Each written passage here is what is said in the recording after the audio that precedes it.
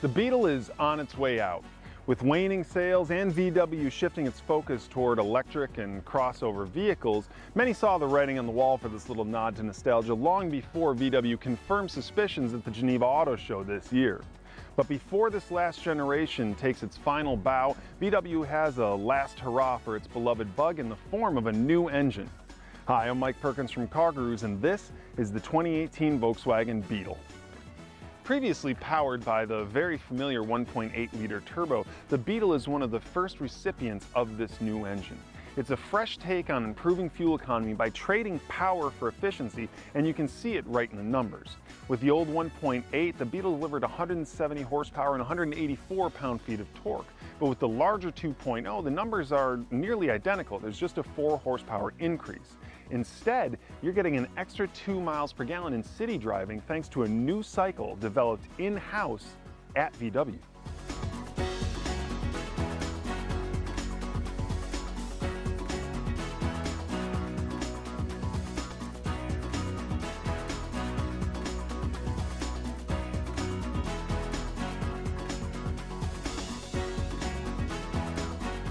Now, we're actually in the middle of an engine tech revolution right now with radical advancements out there like Koenigsegg's electric valve train, like Infinity's variable compression engine, and whatever Mazda's got going on with its spark-controlled compression ignition engine.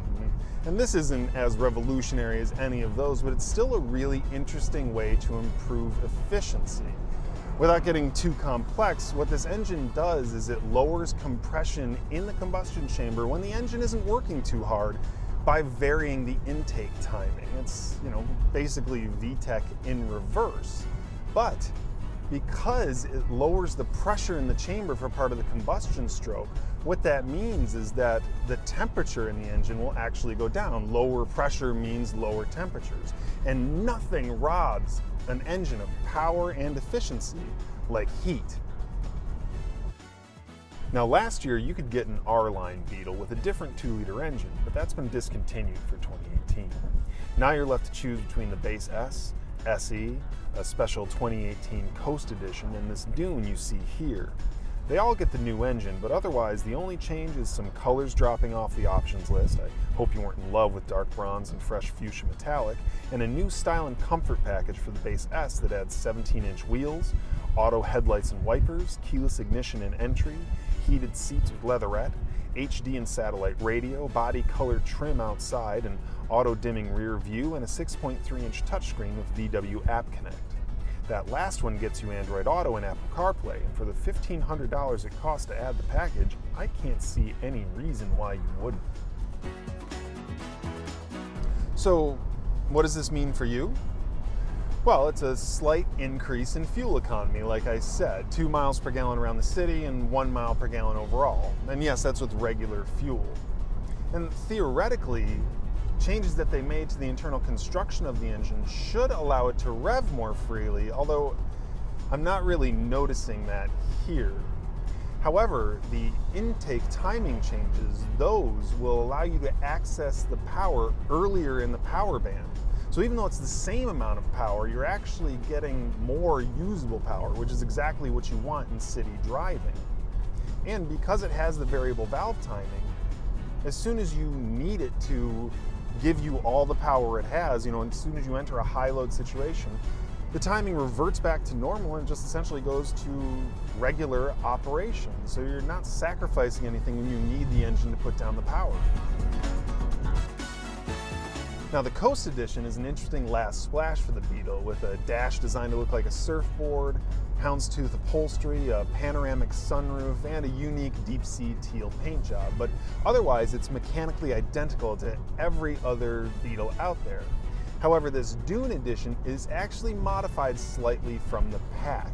It gets its own sandstorm yellow metallic paint job, and it's intended to be inspired by the old classic Dune Buggy Beetle conversions you've seen. To that end, it gets a suspension that's raised by more than ½ inch, a slightly wider track, and that larger spoiler out back. But VW is insistent that you don't try to take it off-road. You are going to get stuck.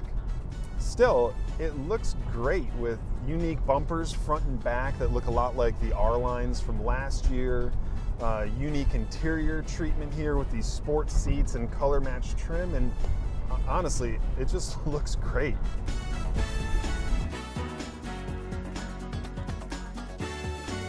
Now, I actually drove a 2017 Beetle cross country last year, and I was really impressed with the ride and the comfort and the engine. I wasn't blown away by the performance, but I wasn't expecting to be, and the extra MPGs that you would get with the 2018, that would be very, very welcome. Now, the raised suspension in this dune, I don't think it's really helping the ride any. In fact, if I had to say one or the other, I'm guessing that it's making it a little less composed over rough roads, and that's probably only exacerbated by the convertible construction.